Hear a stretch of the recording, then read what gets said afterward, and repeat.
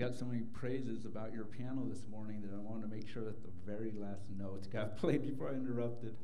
Good morning, church family. Happy Sabbath. To those of you who are joining us in person and those of you joining us online, we'd like to wish everybody a happy Sabbath this morning. At this time, if you've got any prayer requests or praises, please be thinking about them because I will read them out here shortly. We've got, I believe, 12 people joining us online. 10 have remained anonymous. 2 are admitting that they're online. Actually, 3 are admitting that they're online. So Paul Eskew, Nettie Lytle, and Rachel Black. Happy Sabbath.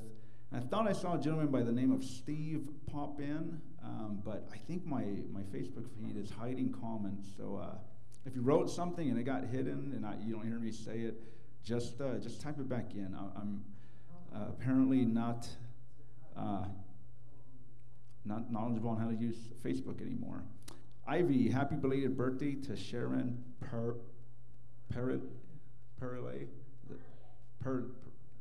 Sharon P. Happy Sabbath. Sorry, folks. I'm from Texas. I only got one accent.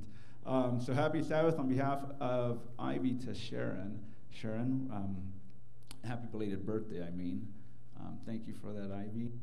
Any other birthdays, in person or online, let us know right now. We'd like to celebrate with you and wish you a happy birthday.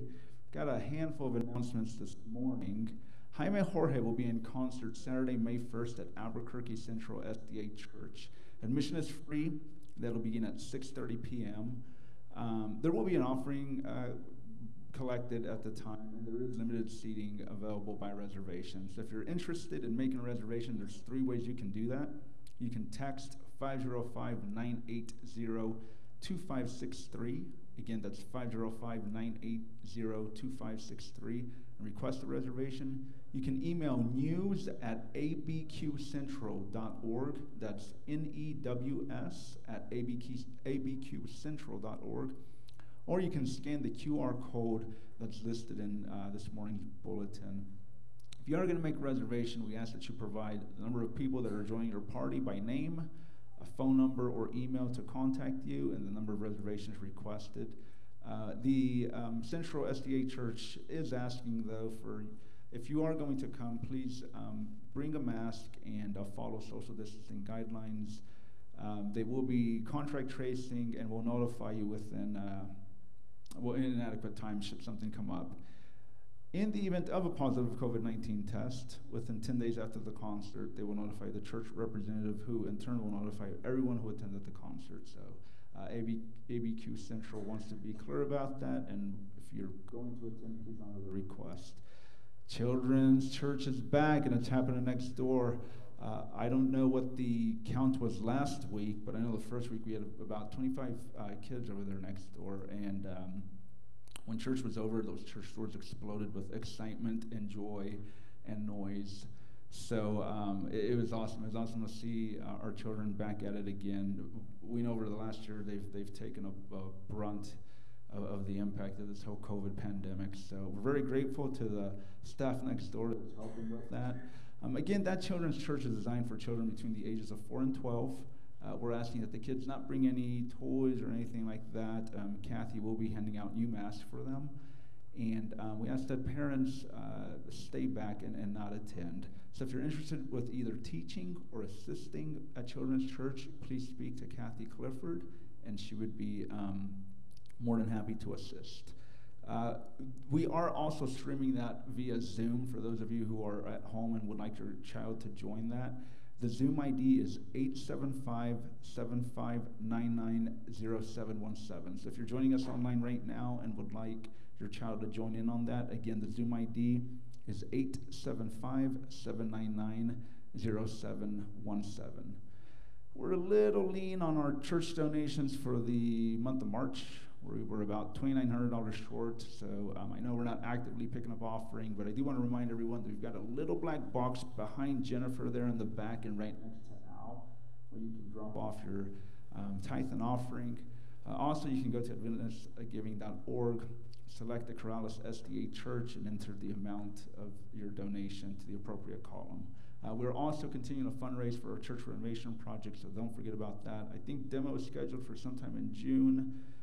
But Willie will have more information on that Let me see who else is joining us online. Steve Espy. Steve, I thought I'd seen you joining us online, so happy Sabbath to you as well.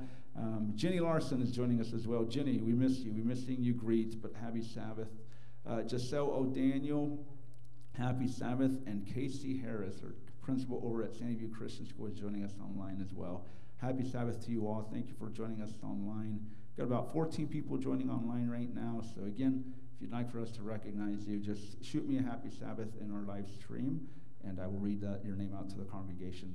At this time, I would like to take any prayer requests or praises, both online and in person. If anyone has anything, just raise your hand. I'll call on you. Yes, ma'am. Okay, I'll go up and grab that from you.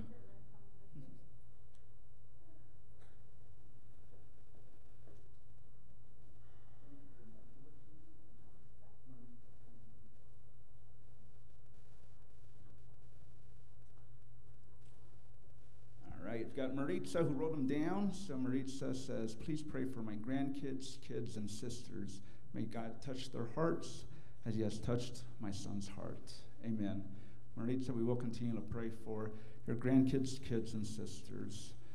I do know that we've had a lot of people here in the audience experience loss over the last year. I think Maxine, you're probably the latest person that I'm aware of that has lost a loved one.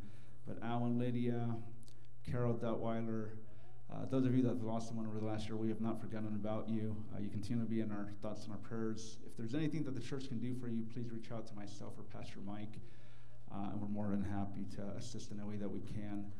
John Tarbox, we haven't forgotten about you. I know we sent you a booker this week. We hope you got it if you're joining us online.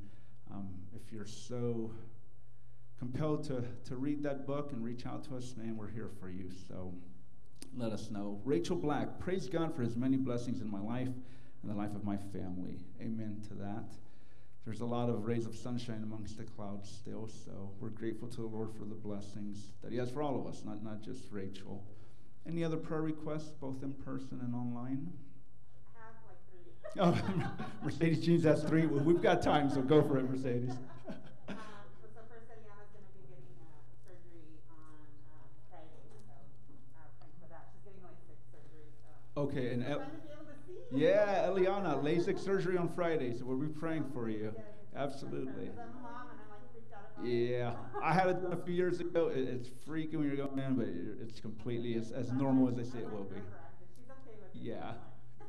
My coworker, she had to have emergency gallbladder surgery, and her pancreas is inflamed, and she's not doing very well. She has 2 little girls. So. Okay, so Alma, coworker of Mercedes Jean, had gallbladder surgery. Like an emergency gallbladder surgery. Okay, and then they found an inflamed pancreas at the same time. And then another friend of mine is doing an exam for her master's, and so she asked for prayer. Okay, another friend's doing an exam for master's, so praying for that. Okay, for your daughter, for your coworker, and for a friend. We will continue praying for that. Thank you, Mercedes, for bringing it to the table. Happy Sabbath to you all, by the way. Good to see you. Anybody else? Prayer request? Carol? Mary Ann Lira? Okay, just a silent request for her? Okay. Mary Ann Lira, we'll keep her in prayer on behalf of Carol Duttweiler. Anyone else?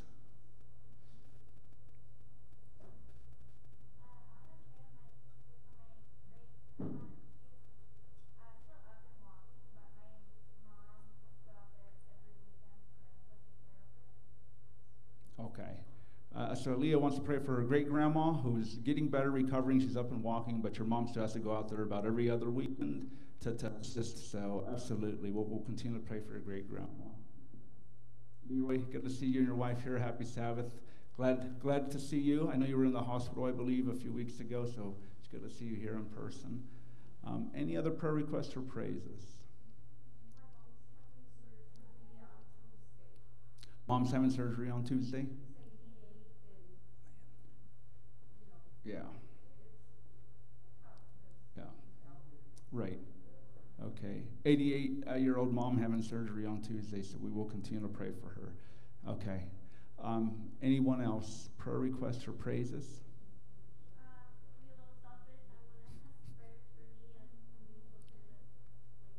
Okay, Miss Erica Fetke's getting closer and closer to labor. So no, that's not selfish. We will absolutely be praying for you and the health of your baby. We're excited to have another little member of our family. So Matthew and Erica and Lily, we will be praying for the whole family as you guys continue to grow. Anybody else, prayer requests or praises? All right, I've got Louie and then Al. Louie? Just a thank you for our son Thaddeus got a new job and he's pretty stoked about it. All right, Louie's got a new job and he's stoked about it. Good. Praise God for that. Al? For my brother-in-law, Brendel, I think I've been asking you guys to pray for him. I just saw him yesterday. It looks like it's gotten worse. So I'm not asking for a healing as much as peace because he's struggling with things and then my sister's having a hard time with it. Brother-in-law Brendel, it's getting worse, and we're asking not for healing at this point, but for peace and for strength, and also for your sisters as they deal with it. Right, another one with cancer. Okay, another one with cancer. Okay, dang. All right, Al, we'll definitely be praying for you and your family. See if I've got anything else online. Nothing else online. Anybody else? Any prayer requests or praises at this time? All right, going once, going twice. All righty, let's go ahead and bow our heads for a word of prayer. Dear Heavenly Father, we thank you so much, God, for bringing us here this morning to come together as a church family, as some of us still strangers, but yet united, Father, and unified in your precious blood, God. There's a lot of suffering in this world right now, Lord. There's a lot of death, Father. There's a lot of evil running amok in our world, Father, both at the cellular level and at the very real, visible level, and then obviously in the spiritual realm, God. But we know that your Holy Spirit is powerful. We know that you're omnipresent, Father. We know that you're all-consuming, God, and we know that you're more than willing to embody us, Father, with the Holy Spirit, to bring comfort, to bring peace, to bring healing, and sometimes just to bring silence, Father, as we sit still, maybe not understanding the wildness of this world, Father, but in the stillness, Father, acknowledging that you are God. So this morning, God, we just ask for the Holy Spirit to bring peace and comfort to your people, Lord. We ask for the Holy Spirit to bring peace and comfort to those suffering, God.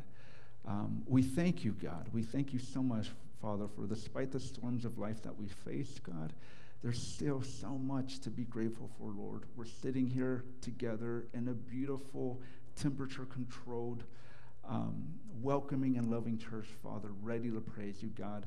We're privileged to have Pastor Mike as our pastor and Molly as our pianist, God. We're just so blessed and we're so lucky, Father. And we know those blessings come from you, Lord. So this morning, as we plead with you to send us the Holy Spirit, we also acknowledge, God, the rays of sunshine that you send our way. Father, we invite the Holy Spirit right now to be with Pastor Mike as he delivers this morning's message, Father. May it not be his tongue or his spirit or his mind or his agenda or his words to speak to us, Father, but may it be you, Father. Just simply using Mike as a vessel, Father, to not only touch our hearts, but wrestle with our hearts, wrestle with that dirty part of sin that we love to hang on to, Lord. Help us to become a church, Father, that embodies your love, your grace, your mercy, and your spirit, and a church where people can come to weekly, Father, and feel uplifted, heard, and supported. We love you, God, so much, and we thank you so much for all the blessings and for who you are.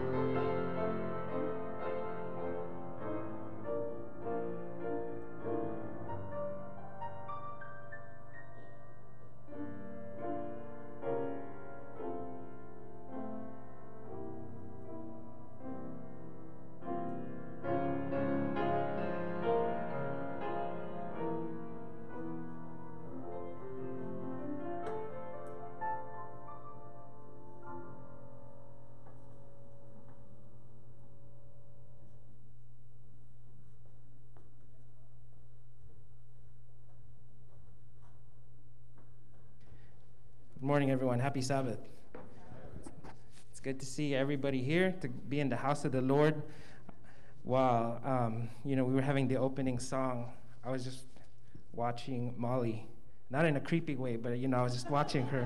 And she was just jamming out on the piano. She wasn't even looking at the notes. I don't know if your eyes were open or closed, but she was just jamming out. And I think that's really cool. And I think for us, church should be a time, let me take this off. Church should be a time where, we're not worried about what's going on around us, what's going on in the world, and it's just our time, right? You're just in the zone. You're zone with Jesus. Before we get into the word today, there's a few housekeeping things that we need to do, very important things. Today we're going to have a profession of faith. For those of you guys who are not familiar with how a profession of faith works, maybe you're new to the Seventh-day Adventist Church, there are 3 ways that we do for you to join our church. One of them is through membership transfer. So let's say you're a member in Maryland, or you're a member of the local Adventist church in Santa Fe, and you want Corrales to be your home church, then we would do what you call a membership transfer, and we would that would be Matthew's thing as the church clerk. The second thing is through rebaptism. If that's something that, let's say you've wandered away and you consider yourself a prodigal and you want to come back to the church, then rebaptism is another option. And then the third one is through profession of faith. If you've been baptized by immersion before, but you were part of a different denomination or congregation, and now you want to join us, that's going to be the third option to join our church. So normally we have a baptism here, but today we're going to have a profession of faith. I don't know how many of you guys know Terry and Rhonda. I did tell them I would embarrass them for a little bit, so I'm going to ask you guys if you can just stand right here in the front. Okay? The Mevo should be able to capture your faces. So people online, your online church family will be able to catch you as well. And I see Denise there with Instagram. So if there's anyone on Instagram, you'll be able to see Terry and Rhonda Boffman. Did I say that correctly? Yes. Okay, thank you. Some of you guys have seen them. They're not necessarily new faces here in the church. I believe they arrived the same time, or almost the same time, when I arrived here in Corrales. So we're about the same length of time being here, and they have decided to make Corrales Seventh-day Adventist Church their home church. And I will say they have a powerful and awesome testimony, and maybe one day, we'll have them share it with you. But we didn't go out looking for them. They were the ones who found us. And when I hear stories like that, it makes me really happy. And they were already in love with Jesus, but they continued studying their word, and they met Molly and Jerry, and then they even joined a small group that meets on Thursdays. If you guys are part of that small group, just raise your hand, okay? All right. You guys are actually big. You're not that small of a group. But one thing I do know is that you guys like to throw down when it comes to food, all right? So that was really awesome to see that you guys, were actively studying and meeting every Thursday with the group here in the church. So today what we're doing is we're making it official, okay? So I will take a vote from a congregation. Is there a motion that we accept Terry and Rhonda Boffman into the Corrales Seventh-day Adventist Church? Okay, lots of people moved it. Do I have a second? Okay, all those who are in favor, say aye. Now say welcome. Okay, it's carried. So Matthew will record that. It's going to be made official in the Corrales church books. And before we send you guys off, we do have something for you. This is a profession of faith certificate. I'll just read Rhonda's, okay, because hers is on top. Rhonda Faye Boffman was accepted by profession of faith and received into the Corrales Seventh-day Adventist Church of the Texaco Conference on the 24th day of April, the year of our Lord, 2021, signed by your pastor, Mike Razon. So this is for Rhonda. There you go. And this one's for you, Terry. Okay. And then we also have, let's go in order. Thank you guys for helping out with this. We have flowers for you guys, so you will always remember this. If anybody wants to take pictures, this is the time also. And then we have a couple of books for you guys. This one's a devotional, Believe in His Prophets by Herbert E. Douglas. And I'm just going to give it to you, but I know that you guys share things. So, and then this one is Secrets Revealed, the Prophecies of Daniel and Revelation Made Simple. And since you guys are students of Scripture and the Word. And then the last one, of course, is we have a card for you guys from the church as a token of our welcome to you all. All right, so this is Terry and Rhonda Boffman. Thank you. Thank you. I'll leave that table up there. I'm used to moving around from time to time. Just another quick note, and then we'll really go into the Word, is some of you guys heard there's been some updates in the health order.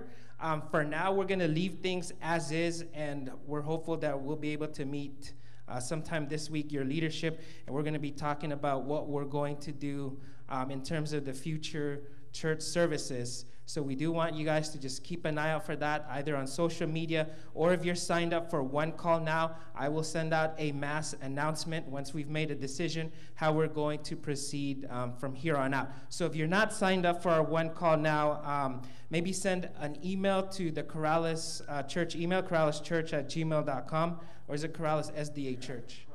corraleschurch@gmail.com. We'll manually put you in. If you're already signed up for One Call Now and you're getting the newsletter, then we'll update you that way as well. Okay? All right, let's go ahead and bow our heads for prayer. No quiz today. I hope that's okay with you. Let's pray. Gracious Lord, we are so excited to be in church today. This is our time with you.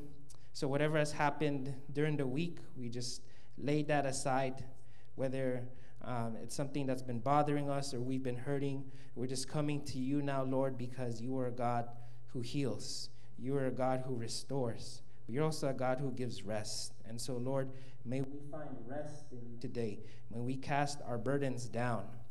And, Lord, there's rejoicing here in our church, for we have Terry and Rhonda joining us. We know in heaven there's a party going on. And one day, Lord, when we're able to have potluck, we're really going to celebrate. And, Lord, we also know that there's people who are not here today for whatever reason. They are still part of our church family, and we lift them up to you in prayer. Dear God, as we open up your word, speak to us, inspire us, change us, so when we leave this place, we're not the same people that went in, but we will be out ready to do your will and a reflection of Jesus Christ. In Jesus' name we pray. Amen. Amen. Today we are going to be talking about temptations. Temptations. Not the group, but temptations.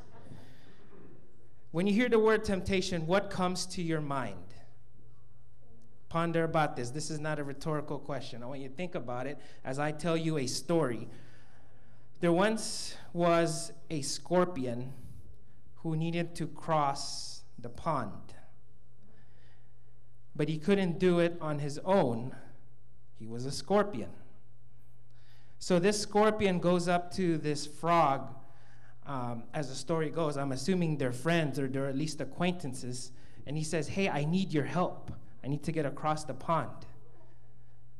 And this frog says, well, you know what? You're a scorpion. You sting. You sting people, you sting other animals. That's what you do. And if you sting me, guess what? I'm going to die. And the scorpion says, no, I won't sting you. Don't worry, because if I sting you and you die and you drown, guess what? If I'm on you, I'm going to drown too. So he says, don't worry about it. So what do you think this frog does? Maybe you guys know this story. He goes ahead, lets the scorpion, gets on his back. They start making their way across the pond to the other side. Must have been a big pond. And about halfway through, the frog feels this sharp pain. Ugh! He gets stung by the scorpion.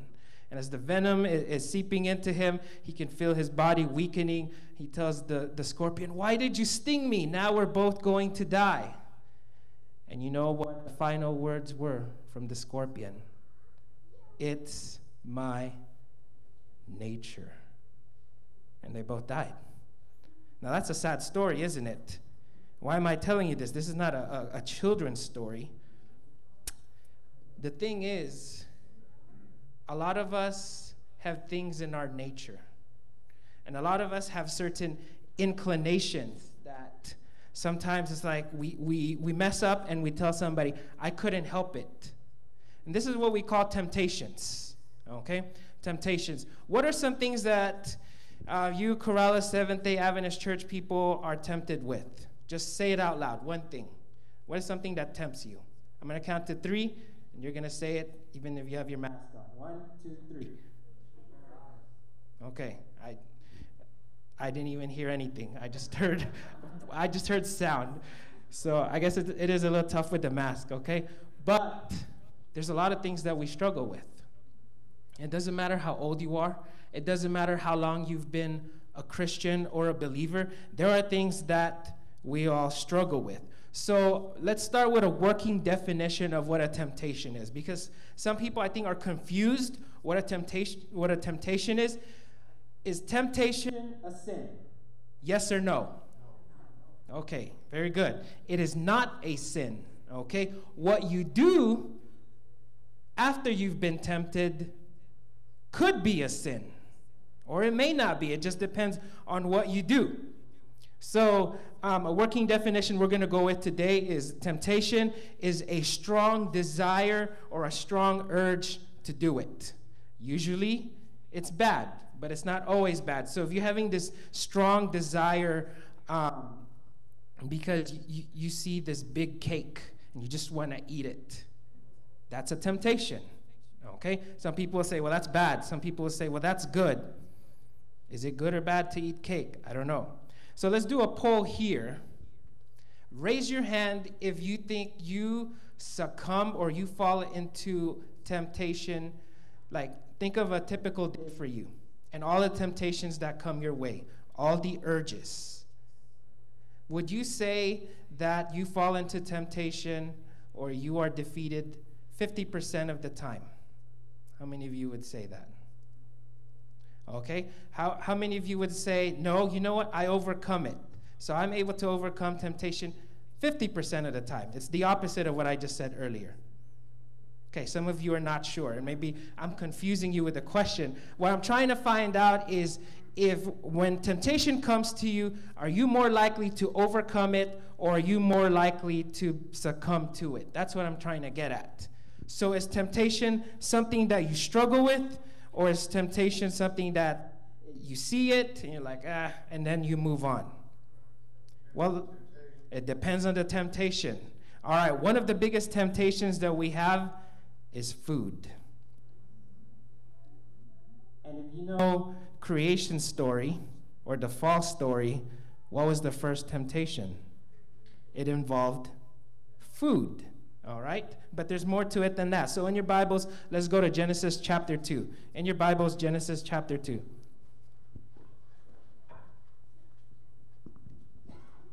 Today, this week was a little tough. I was not able to type up the verses, so you guys will have to actually look it up. Genesis chapter 2. Genesis chapter 2, and we will pick up, I think it says verse 16 there, but let's go to verse 15 for context. This is right after the creation story, or as creation story is wrapping up. Genesis chapter 2, let's start in verse 15. I'm reading from New King James Version. Are we all there? All right, amen. Then the Lord God took the man and put him in the Garden of Eden to tend and keep it. Verse 16.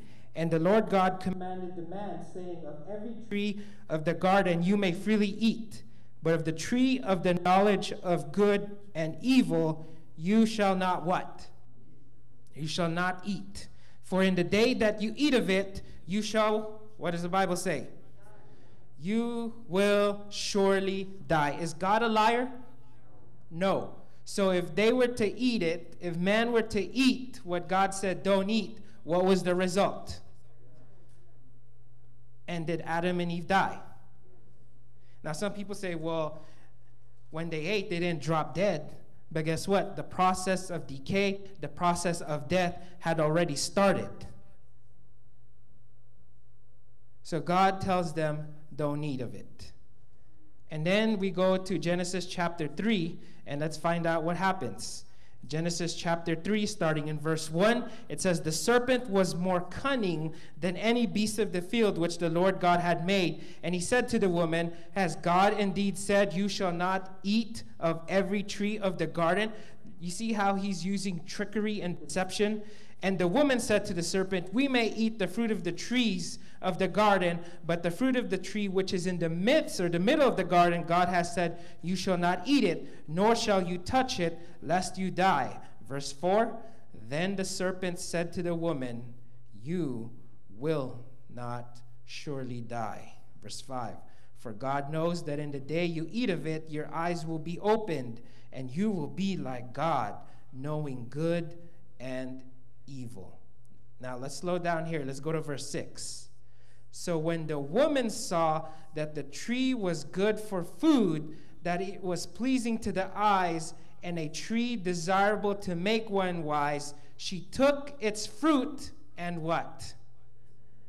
"And she ate."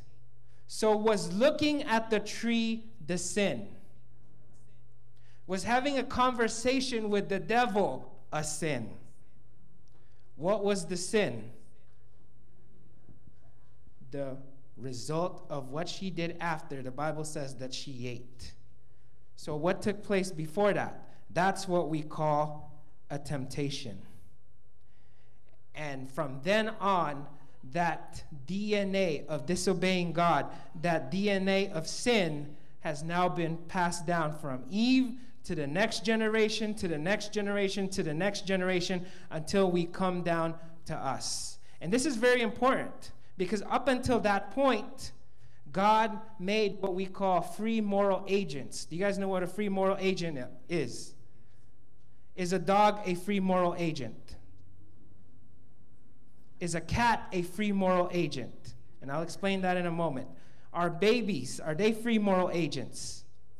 Okay, so a free moral agent is basically someone who can make moral decisions and be held accountable for their actions. And when we read in Genesis that God gave Adam and Eve a choice, guess what? You are a free moral agent. And as human beings, we are free moral agents. That means we can choose right from wrong. We have the ability to choose, and guess what? When we make that decision, we are held accountable for the consequences. So a dog cannot make moral decisions, right? Sometimes we can train them and they can go by their instinct, but they are not the same level as us. Are babies free moral agents? They are not. And this is why we don't baptize babies, because they are not able to make the right and wrong decision at this point. All they know is, I want milk, right? I want milk. Or I want my diaper changed. I don't like this feeling. And that's it. But as from baby, you guys move on to toddler. From toddler, you move on to preschool, and you get older and older. Then you start realizing some things. And then you're realizing moral stuff. And then you're able to make decisions that come your way. So this is why it's very important that after Adam and Eve sinned, we realize that that DNA is now getting passed from generation to generation to generation. This is like when you go to a hospital or to the doctor's office, they ask you, what is your medical history, right? Does breast cancer run in the family? Heart disease? Why is it important for them to know that? Because there's a good chance that this is in your genes and you will be susceptible to this as well. So guess what else we are susceptible to? Sin. So maybe next time your doctor asks you for your medical history, you should put sin also, because that has gotten passed down from generation to generation. But what it boils down to is when temptations come our way, we have the ability to choose. What do we have the ability to do? We have the ability to choose. Every day we have choices. Should I harbor jealousy? Should I be content? Should I cheat on my wife? Should I be faithful to my wife? Should I download illegal music, or should I go to Best Buy and buy it? Is God really the only God in my life, or do I value my boyfriend more?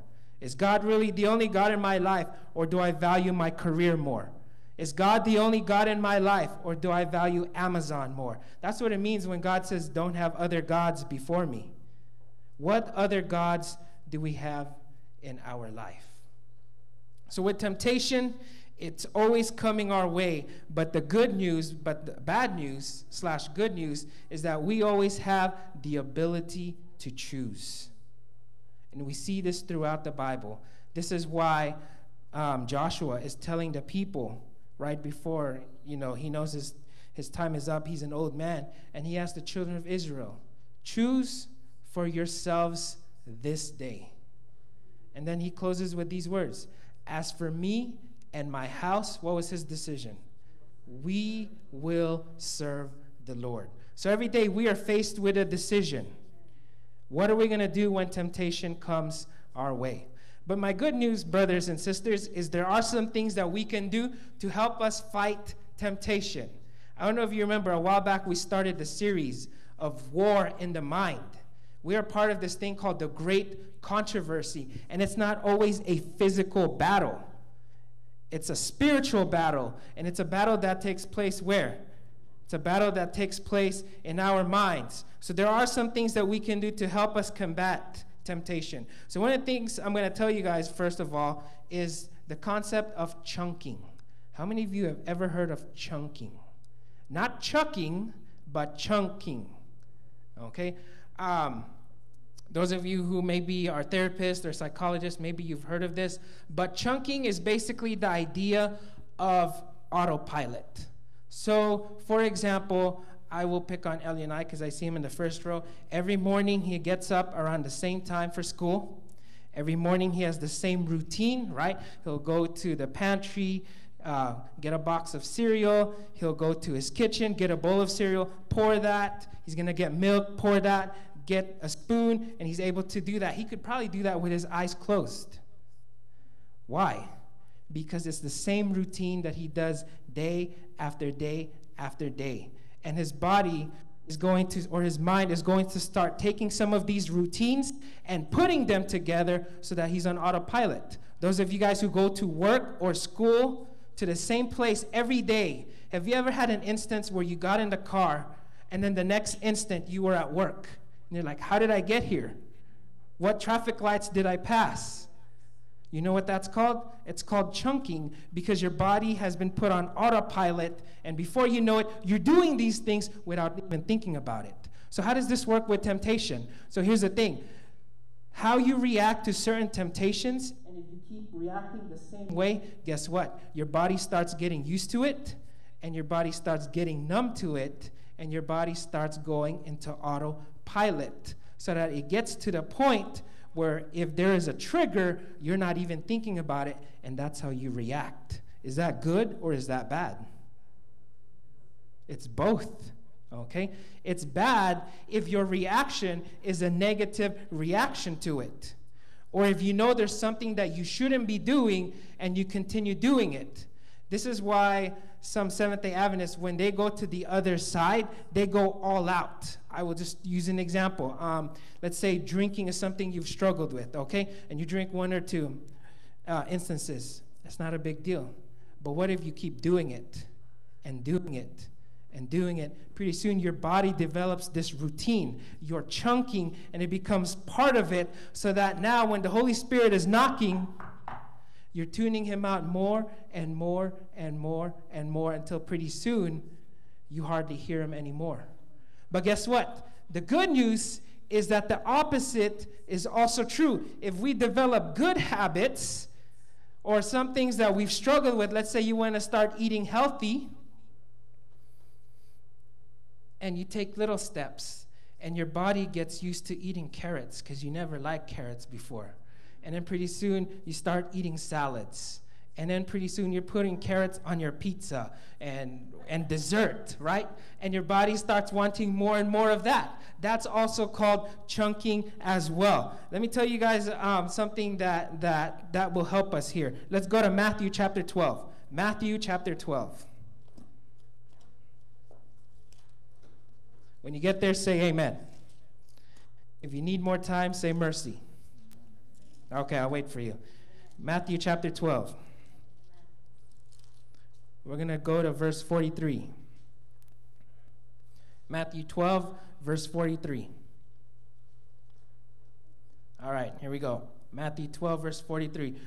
When an unclean spirit goes out of a man, he goes through dry places, seeking rest, and finds none. Then he says, I will return to my house from which I came. And when he comes, he finds it empty, swept, and put in order. Now, you might think this is a good thing, right? So let's make this spiritual. There's a man, he has a lot of mess in his life. And just like that demoniac who has that encounter with Jesus, he's like, who are you? We're legion. And Jesus casts those demons out, right? And they go into the pigs. So we were to take this into the spiritual realm. There's a lot of demons in your life. And you have an encounter with Jesus. And he helps you. And you think, well, just because I'm baptized now, I'm not going to have those same temptations anymore. But the problem is, yes, Jesus cleaned house. But you didn't do anything with that clean house. And you left it empty and void.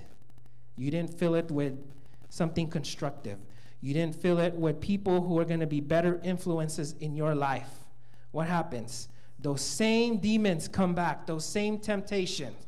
And what happens? Let's pick up in verse 45. Matthew 12:45. Then he goes and takes with him 7 other spirits more wicked than himself, and they enter and dwell there, and the last state of the man is worse than the first.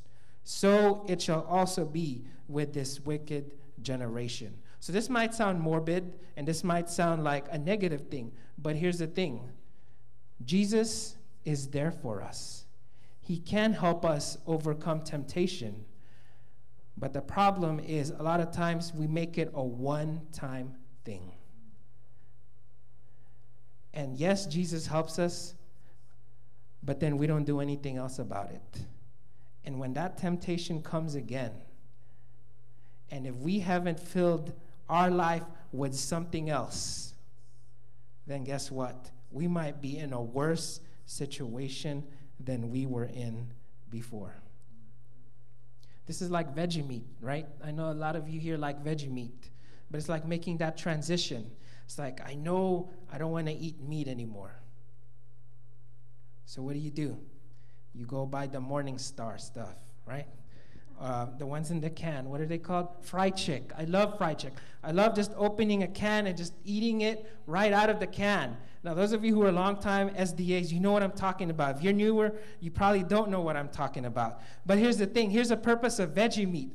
Veggie meat is not supposed to take place of real meat, but it's meat substitute. Yes, but you should use it as a transition. And your ultimate goal, if you're trying to become vegetarian, is not to eat meat. Eat tofu, eat something else, right? So anyway, that's what happens when we fill our lives with something else. So the next time a temptation comes, we are able to overcome it. Let me ask you guys a question. Are there any teenagers here or young adults? Yeah, we have a few, okay? Not too much. All right, I see you, okay? Do you think that teenagers today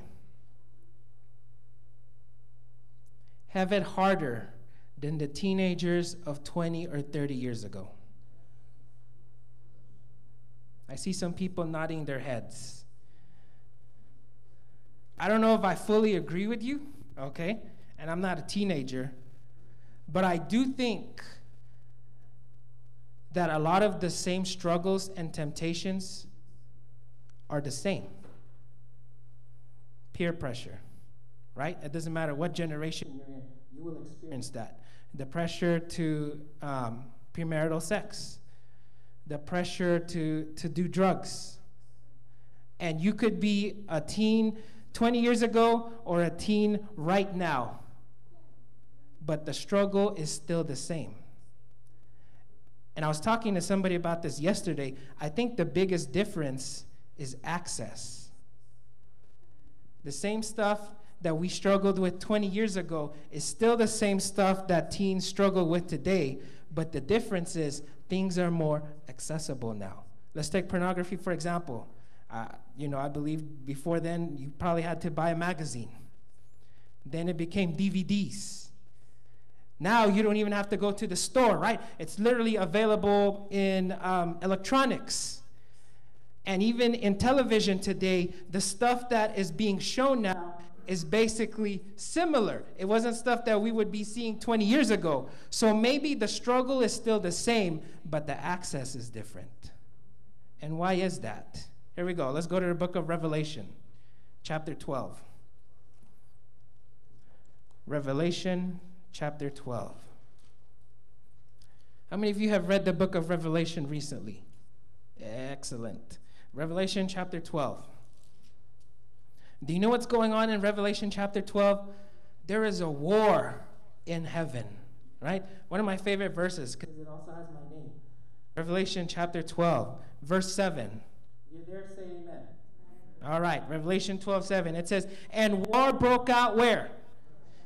In heaven. So this is both a physical, but it's also a spiritual war. It says Michael and his angels fought with the dragon, and the dragon and his angels fought, but they did not prevail, nor was a place found for them in heaven any longer. Do you guys know who the dragon is? Who is the dragon? Let's find out. Verse 9. So the great dragon was cast out. What's that word? Serpent of old. So guess what? The same serpent that's here is the same serpent in Genesis. Yes or yes? Yes, it is. And what did that serpent do? He deceived.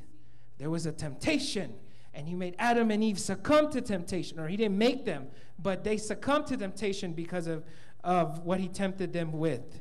And it says, he's also called the devil and Satan. If there's no doubt, or if you had doubt, now there's no doubt. Who deceives the whole world, he was cast to the earth, and his angels were cast with him.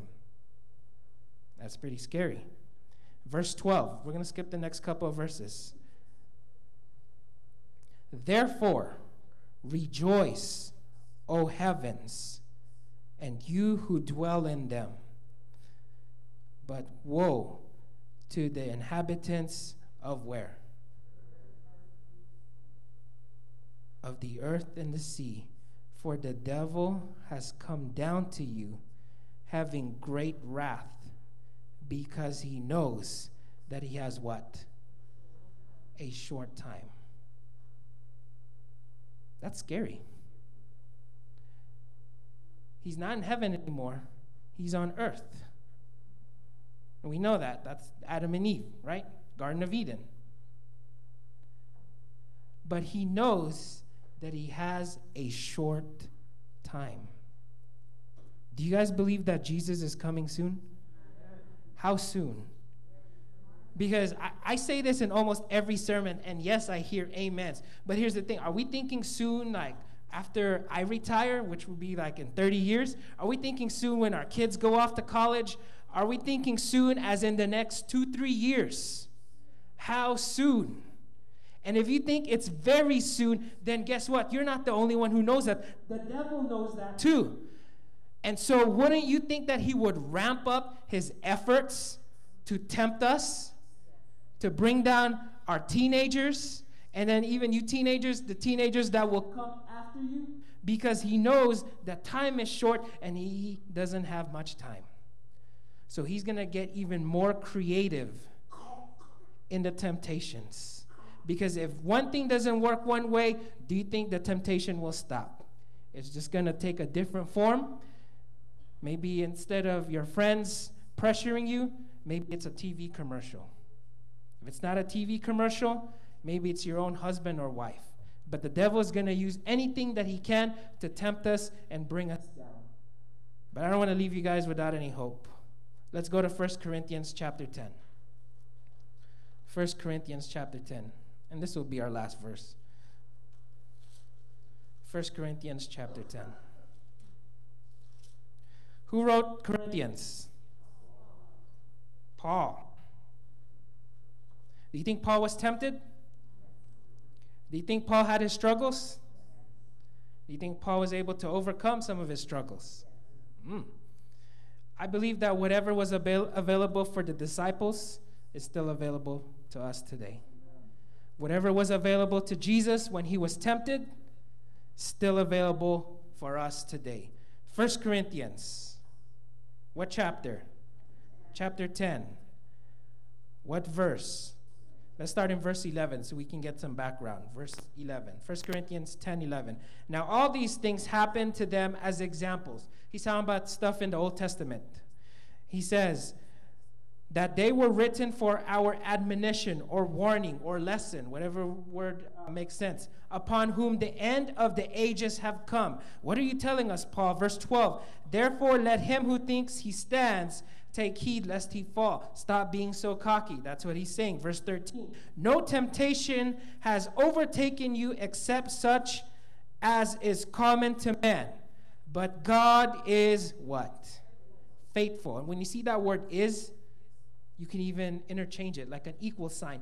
Faithful is God, who will not allow you to be tempted beyond what you are able, but with temptation will also make the way of escape, that you may be able to bear it.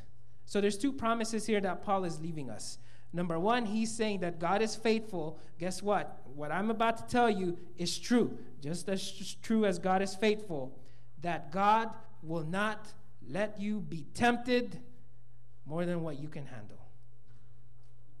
And I hear a lot of people using this sometimes out of context. Like maybe there's a trial in your life, and you're saying, well, God can only give me what I can handle. That's true.